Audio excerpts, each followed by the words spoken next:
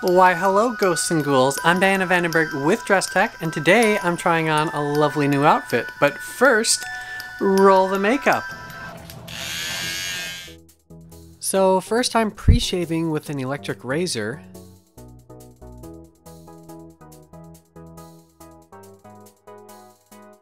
Then I shave with a Gillette Mach 3, and I actually do it twice. First I shave with the grain, and then I shave against it for a tighter shave.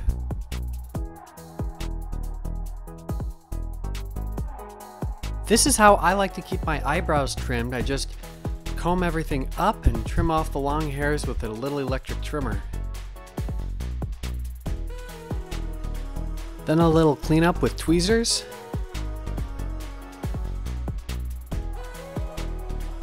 This is Mayron Skin Prep Pro. It's basically an antiperspirant for my face. So now I'm applying a light tint of beard cover. This shade of orange is perfect to neutralize the bluish tint caused by my beard shadow. For my foundation, I'm using Mayron Cream Blend Stick, and what I love about this product is that it's super creamy, so it goes on fast and blends out easily.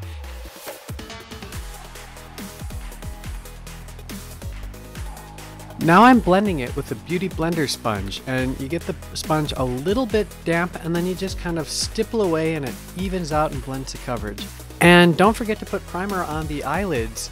This will provide a nice base for the eyeshadows to stick to later to make sure that they really pop. Now I'm applying Mayron setting powder.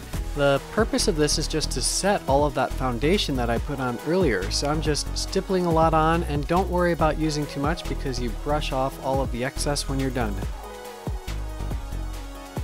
Here I'm using Scotch tape to give myself a crisp line underneath my eye makeup.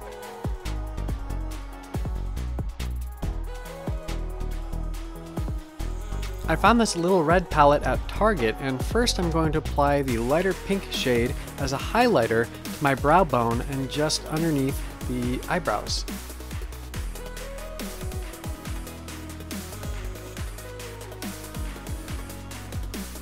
Next I'm going to go in with a transition color, and I'm going to kind of blend this out from the crease.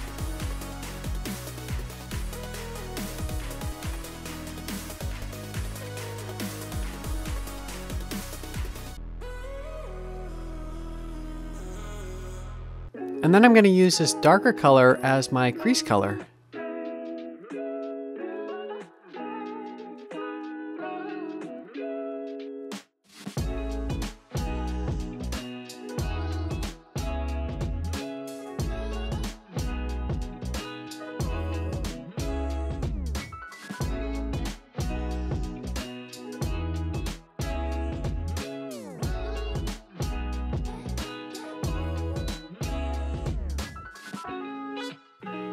Now I'm going to apply a light concealer.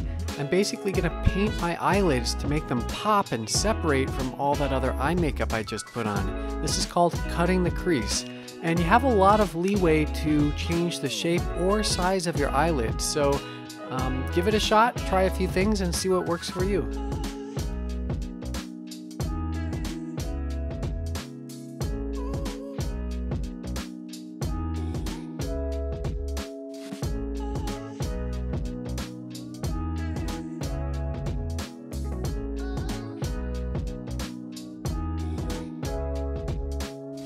Now I'm setting the concealer with a little bit of that pink highlight color that I used earlier.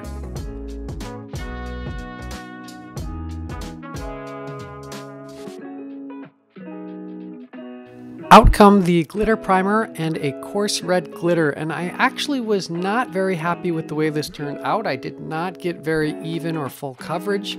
I've had better luck in the past with finer glitter, so I might try something else. But I basically played with it. I got to the point where I said screw it and moved ahead with my makeup.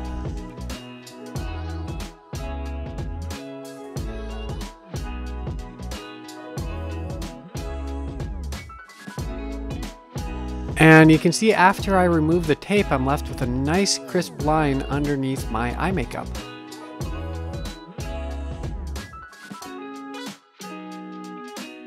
Now I'm just defining my brows with kind of a dark gray brow pencil. I'm gonna fill them in where they're lighter, and Especially I'm going to try to tidy up some of the edges.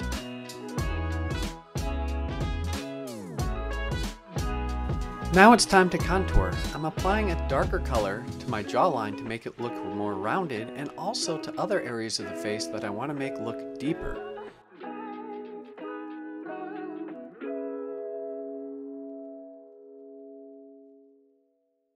I'm also applying it to the sides of my nose to make it look a little more slender. And now I'm using a large fluffy brush to blend away until I get the desired amount of contour. Time for mascara. I usually use a washable mascara because it's easier to remove at the end of the night. Now I'm outlining my lips with a red lip liner pencil, and you actually have a lot of freedom to change the shape or size of your lips. I usually just follow my lower lip line where it naturally is because my lower lip is already nice and plump, but I like to draw just outside of my upper lip line to make it look a little bit larger. And now I'm filling in the lips with a cheap lipstick.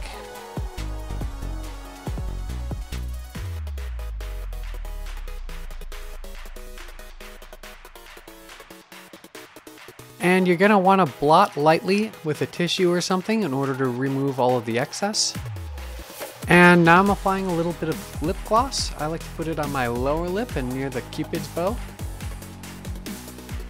And some clip-on earrings because I do not have pierced ears.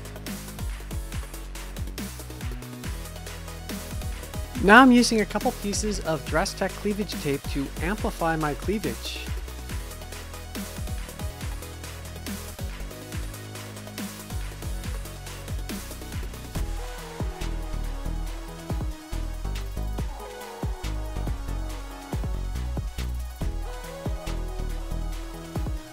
And then I come in with the Dress Tech contour palette, and I'm going to do a little bit of contouring to make that cleavage look a lot deeper than it really is. So I'm using my hand in kind of a windshield wiper motion, and I'm coming back in with a darker color in the middle where the cleavage needs to appear deeper, and then I'm blending kind of downwards, not upwards, but blend down towards the breast. This is a Dress Tech Pro Form with the Perks prosthetic nipples. I've had this for a long time if you can't tell, but I'm going to put this inside of a pocketed bra and then watch what happens when I put it over my cleavage. That is the full look. Now I'm going to tuck myself off camera using the Dress Tech Tuck Yourself kit.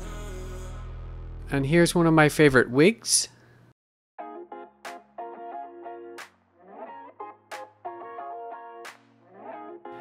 And some colored contacts just to make everything pop.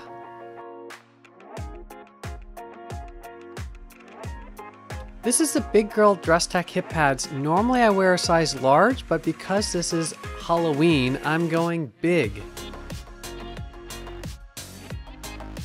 And now it's time to try on the costume,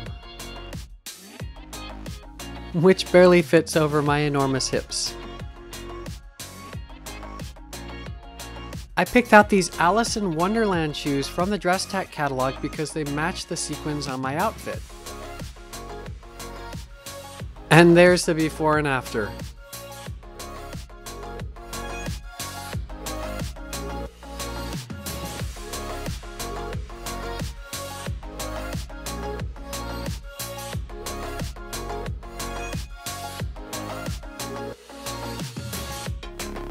Thanks for watching, everyone. Remember to give this video a thumbs up and let me know in the comments down below what you end up doing for Halloween. And if you need any last-minute costume accessories, you can find them on my website at procrossdresser.com.